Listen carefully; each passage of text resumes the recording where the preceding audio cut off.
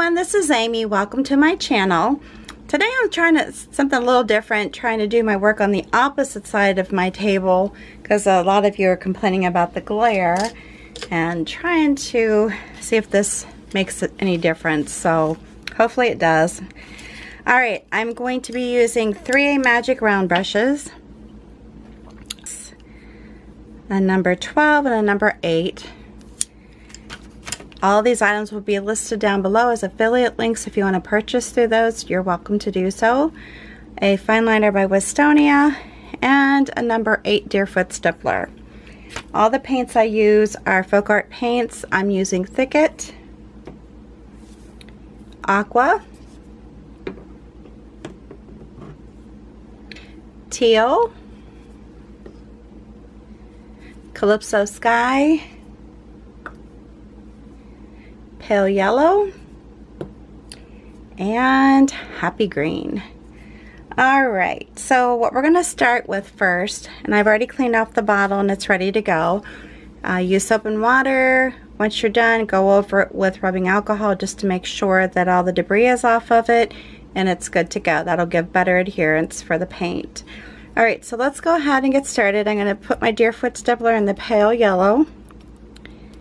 And then I'm just going to come through here and pounce in single colored dots. Just kind of spread them out a little bit. And for the sake of this video, I think I'm just going to stick with doing 3. I did more on my paper, but I think I'm just going to stick with doing 3. Alright. Kind of in the reverse direction here, so forgive me if I'm trying to get acclimated here. Alright, so then to begin with, I'm going to use the number 12 round brush. I am going to stick it into it's the teal, and you can do a little bit into the aqua, and come through here and just push the brush down and pull it towards the center. Then I'm going to come through and tap into the lighter Calypso Sky and just push down and pull towards the center and repeat. I'm going to push it down, pull towards the center, come back through and put another petal right next to it. It's basically creating one petal, but I'm using the 2 strokes to create it with. And just come through on the side of it like that. Very simple. If you have any questions or comments, please feel free to put those down below. And you can just kind of rotate these as you go. If you want to make them thinner like this one started out to be, I think I'm going to put it down a little bit and make it a little bit thicker. I like that a little better. Very simple once again. And it's okay to get some in the center. I'm actually liking that look. Didn't mean to pull yellow out though.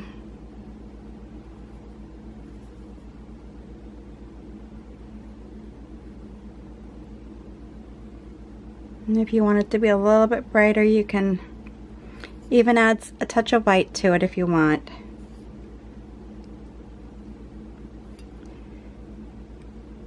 And these are just meant to be just very loose, not anything difficult.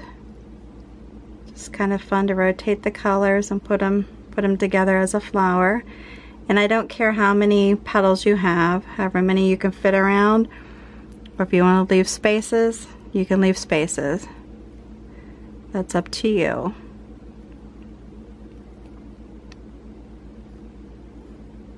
Or if you want to use a smaller brush, you can do that. If you find that it's not as opaque as you want it to be, go back over it. for the purpose of this video, since this is a bottle that I use just for painting on for videos, I'm not concerned about the coverage as much as I would be if it's something I was selling. So I'm going to go through here with my fine liner. I normally just stick it in, kind of roll it out to get some of the paint off of it, and then continue on painting with it. But I do try to, build up my stems or whatever it is I'm painting with this brush, just to make sure it has good coverage. And I like to add at least one or two other colors to my stems. Again, just to give it a little mixture of the two colors, or three. Like I said, if you want to add in some white, white is a good choice whenever you're trying to make something a little more opaque, because there's more pigment to it.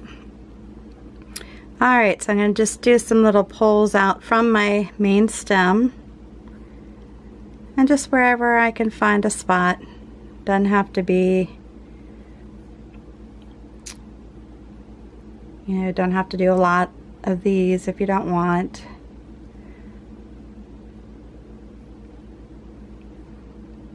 And again, I'm just going to go over them to make sure they're a little bit thicker. And when you're pulling them from a stem, you might want to try to blend them in a little bit, just so it doesn't look like, they're just kind of plopped there and coming from your stem. So, I'm going to set the liner brush aside. The next thing I'm going to do is use the number 8 round brush. I'm going to stick it into the greens and the, actually the different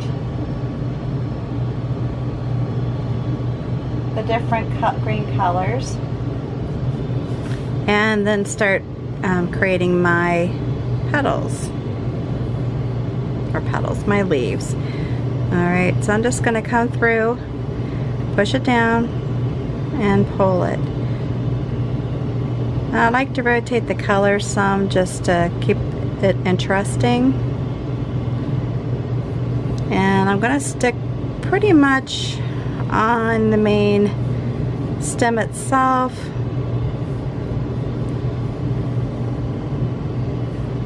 Because I have some other little ones that I'm going to paint.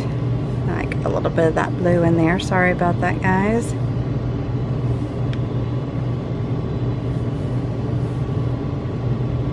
Alright, so this is kind of a littler branch than what I had on my original, on my paper, because I always try to paint my design on paper before I put it on the glass.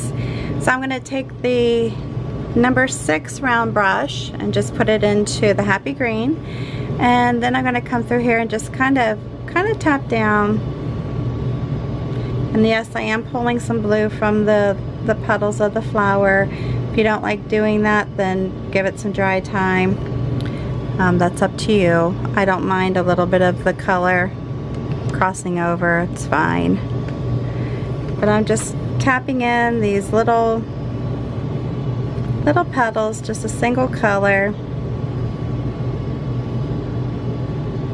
And you could actually even use an alternative color too. You don't have to use green for one thing, but you could use, browns or linen, white, doesn't matter.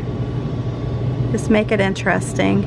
But I'm going to stick with the green for the purpose of this video. Then I'm going to come back through here with my liner. And I am on this one going to just do some light, very light stems up into the leaves, and then come through here to attach my smaller leaves. And you can actually come outside of the branch here just with some little pieces, just to give it more of a realistic feel.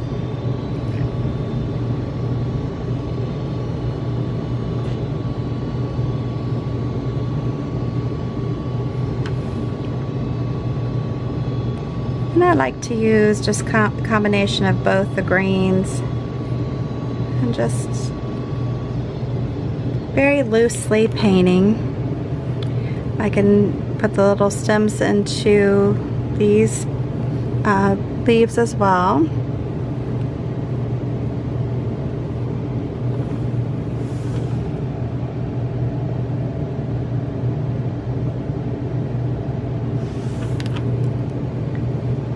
Again, just relax and have fun.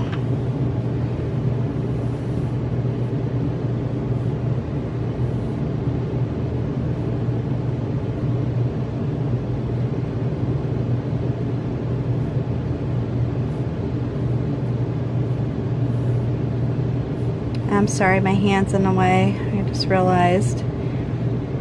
It's hard when you're a lefty. The world is definitely built around right-handed people.